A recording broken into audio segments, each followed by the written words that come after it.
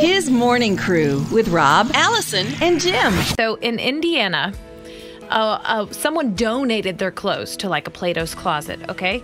So they're going through the clothes, going through the pockets of the coat. You know, normally you find some change, maybe a button. $7,000. In one coat? In one coat. Get out. In the pocket.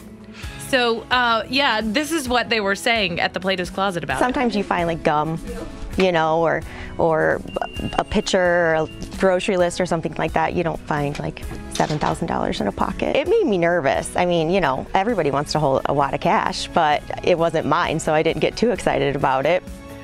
So they gave it back, and the owner said that they knew they had put it somewhere for They just safekeeping. didn't They just know where? couldn't remember where. $7,000, you forget where you put that. I think I would know. I can see $20. I like how she said, oh, I find gum sometimes and maybe something else, but not $7,000. Oh, my word. No. Is that where you put your extra money, John? Yeah, normally when I donate a coat, I'll put like wads of cash in there just because it's who I am. I don't know if you've ever go into, like your winter coats we're getting out right now. You know, because it's starting to get cold again. This weekend looks like it's going to get cold. Check the pockets. I always find something in the pocket. Sometimes it's nice if I find a $5 bill in there. I'm like, oh, score. I can go get some coffee.